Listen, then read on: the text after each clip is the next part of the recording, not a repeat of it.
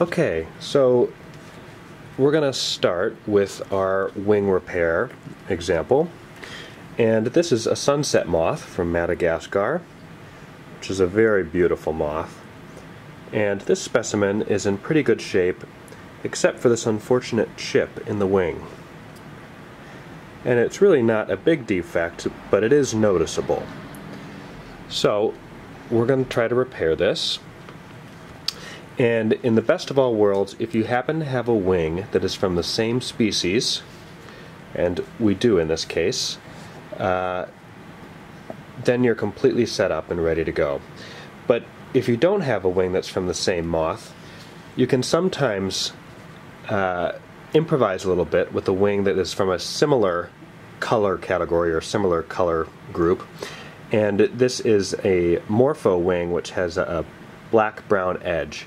And if we didn't have this Urania wing, this wing might suffice instead, and we could take out just a bit of the black that matches the black of this wing, and that might work also.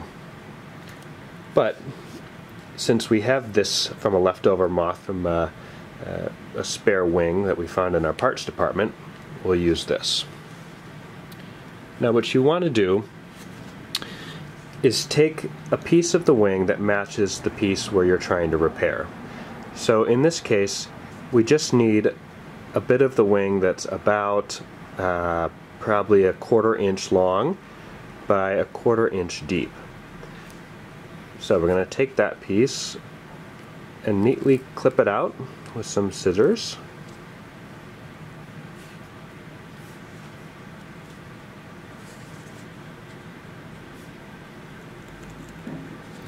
Okay. There we go. So, this little rectangle here should be a nice fit for that. Now for glues and adhesives, there's several different glues that would work well for this project. A 527 glue, which is a common craft glue available in most craft and DIY stores like Joann's or Michael's, for instance, or a super glue, but preferably one that is a gel variety.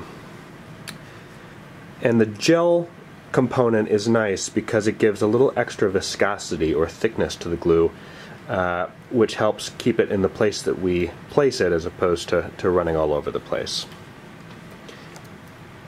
Okay.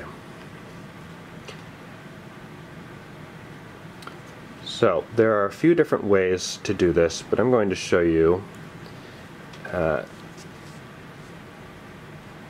easiest one.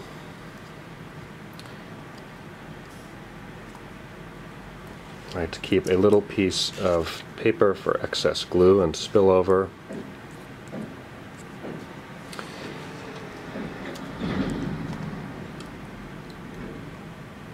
So I find to place the glue on the wing, it's easiest to do it actually on the back side of the wing, or the area that's not going to be seen after the repair is done. So what I'm going to do is take the glue and just gently put a little bit on the top side of the repair area,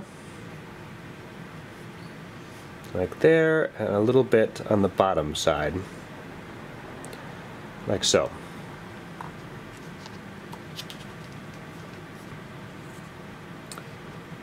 And if we take our patch, so to speak, and orientate it the same way,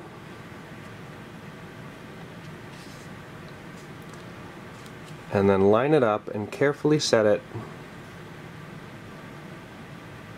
about where we want it to go. The glue that's already underneath the wing should help hold it in place, and we can tweak carefully and make small adjustments to the placement. And let's have a look at the top side. You can see that looks pretty darn good. And because we used a piece from the same exact species, the coloration matches almost perfectly.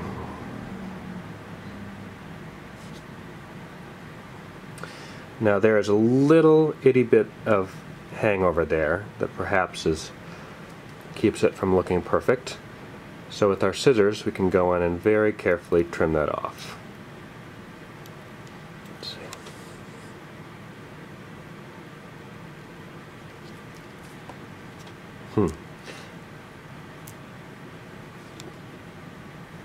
And there it is.